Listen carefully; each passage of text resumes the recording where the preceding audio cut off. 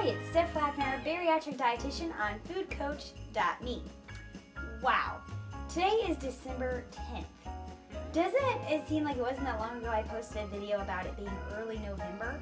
Here we are in the middle of December. This is the time of the holiday season that holiday parties start really gearing up.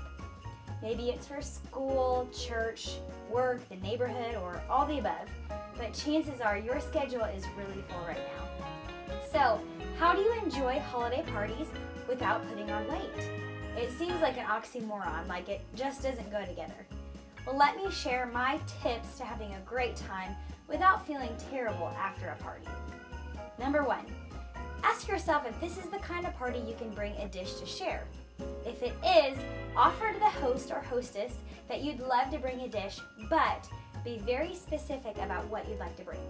You might offer 3 options such as, I'd love to bring something to the party. Would you prefer a cheese tray, meatballs, or deviled eggs?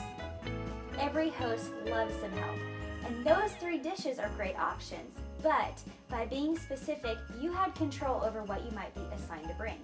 If you just said, I'd like to bring something, you might be in charge of bringing the puppy chow. Hello, danger.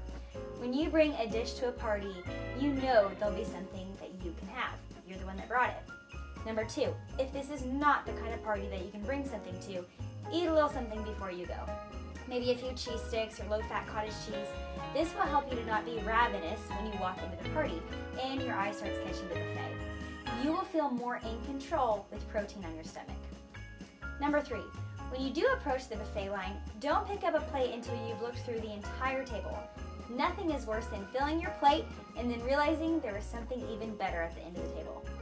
This will also help you stay in control of your plate and know exactly what you'll be enjoying before you even pick it up. Number 4, focus on whatever lean protein options you can find. Shrimp, turkey, ham, deviled eggs, deli meat tray. Fill up on all those good proteins. The best case scenario is that half of your plate is protein based. Number 5, focus on veggies next. Salad, raw veggies, pickle spears, green beans, whatever they may have, especially if it's not cream-based. Enjoy your plate and also strategically place yourself away from any dessert tables. Save your special occasion dessert for Christmas, not the Christmas party.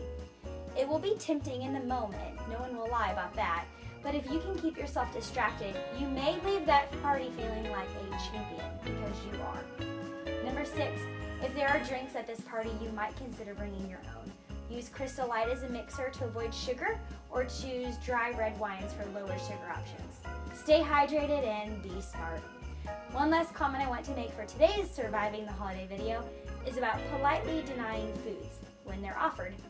You may experience people asking why you aren't eating or try pushing something on you that you know you shouldn't be having. If someone asks you a question like, aren't you eating dessert? My biggest suggestion is not to say, I'm dieting. This can lead to an awkward conversation where either the person feels judged or uncomfortable because they are eating the dessert, or it leads to comments like, oh come on, just a small bite. Instead, be kind but direct by saying, no thank you, but also add a compliment to the end. Instead of, no thank you, I'm full, but it all looks so delicious, or maybe in a little bit, they did a great job. Try to skirt the conversation onto something about the decorations or the party or the host. This will set you up a little better to dodge an awkward conversation. Once again, happy holidays from my family to yours, and may you enjoy this season and all the blessings it has to offer.